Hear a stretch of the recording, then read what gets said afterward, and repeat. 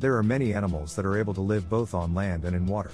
Some examples include amphibians. Amphibians are a class of animals that are able to live both on land and in water.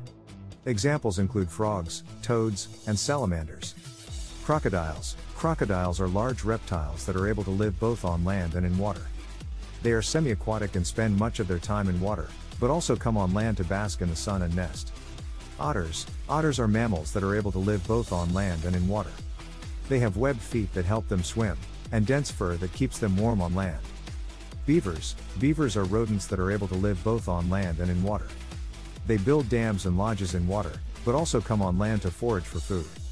Turtles. Turtles are reptiles that are able to live both on land and in water. They have a hard shell that protects them and allows them to retreat into it for protection. Ducks. Ducks are birds that are able to live both on land and in water. They have webbed feet that help them swim, and waterproof feathers that keep them dry. Seals. Seals are marine mammals that are able to live both on land and in water. They come on land to rest and give birth, but spend much of their time in the water hunting for fish. Hippopotamuses. Hippos are large mammals that are able to live both on land and in water. They are semi-aquatic and spend much of their time in water, but also come on land to graze on vegetation.